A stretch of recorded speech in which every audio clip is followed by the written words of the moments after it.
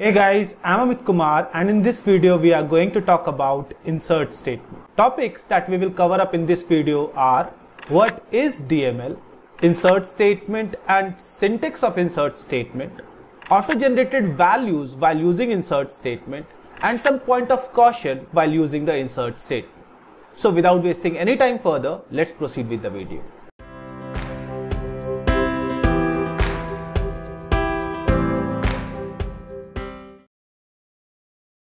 DML stands for Data Manipulation Language.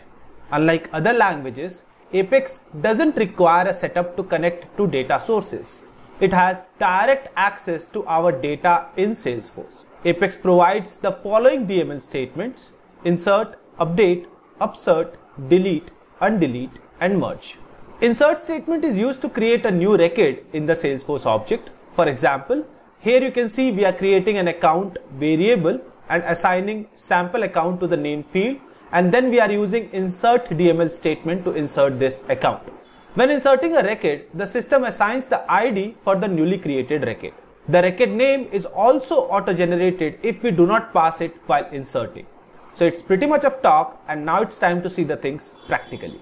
And guys, if you enjoyed the video, please give it a thumbs up and share it with your friends. And if you want to stay updated with proper Salesforce tutorials and want to watch more tutorials, make sure to subscribe to our channel and press the bell icon.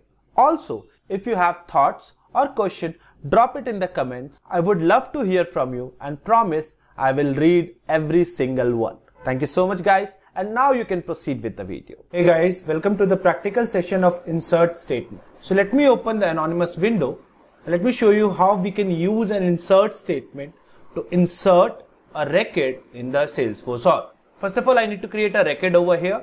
So let me do that with an account object. So I'm creating an account object variable, let's say ACC. Then I'm assigning a required value for this record. So name is a required field for account. So I'm providing a name over here. Let's suppose sample account. And for inserting this account, all I need to do is to use insert, which is a DML statement, and the name of this variable. If I will click on execute, this specific account will be created. Let me mention it as sample account 1. And now let me click on execute.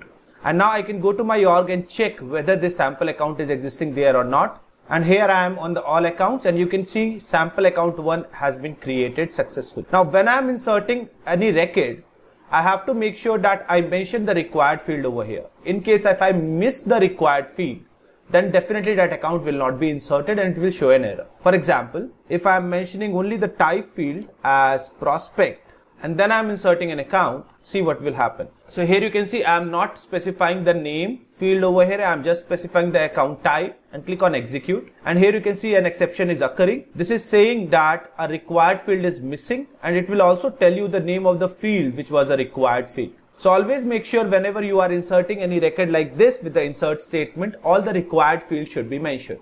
Now for any record, whenever I am inserting a record over here, it actually returns the record ID after the insertion. That means that once this insert statement have been executed successfully, this ACC will also hold an ID in it, which will be the record ID of the newly inserted record. Now to show you that, let me insert a new account over here as sample account 2. After insertion, let me print the whole account. In fact, let me print the ID of that specific account as well. And now let me click on execute. So you can see account inserted successfully. If I go on debug only, here you can see the account record is now holding an ID field as well. Here you can clearly see the ID is there. If I would have printed this ACC before insertion, this ACC would not be having the ID in it. So to show you that, let me insert one more account as sample account 3. And this time I am going to print the ACC before inserting and after inserting. And to distinguish between them, I am using an identifier as before, and here I will print after. And now let me execute it again.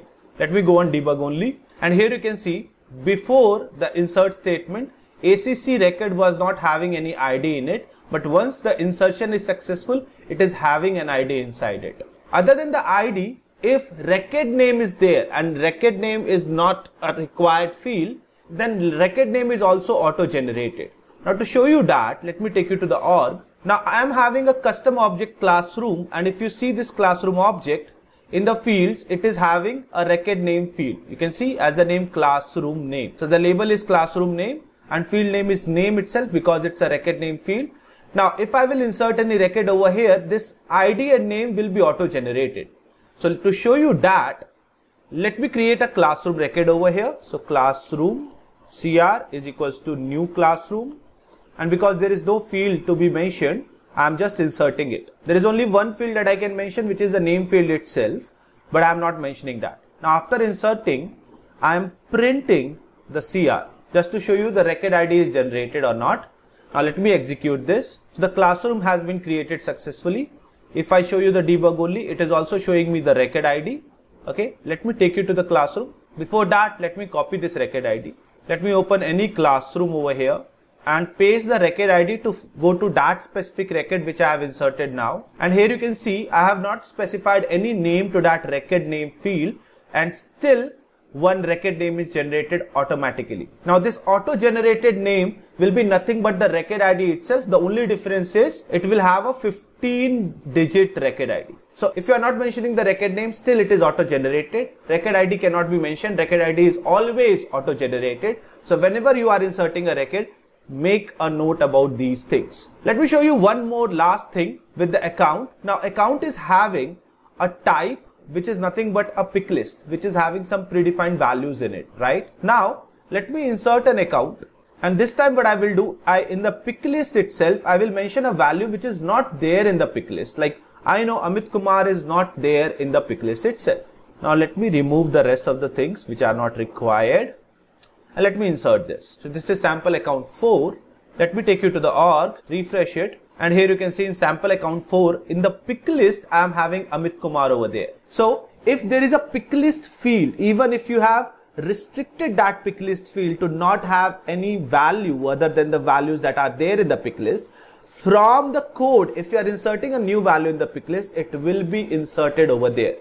Let me show you this account object and this pick list field itself. So let's find the account type over here. So let's mention here type in the quick find. Here you go. And here you can see in the type field, it automatically added this new value Amit Kumar in this type pick list. Though it will be an inactive value, but still it will add there. So when you are having a pick list, then if you are inserting a new value in the pick list which is not available already, then what will happen? It will add that new value in the pick list in the inactive section. That marks the end of this video. See you soon in the next video. Till then, thank you and take care.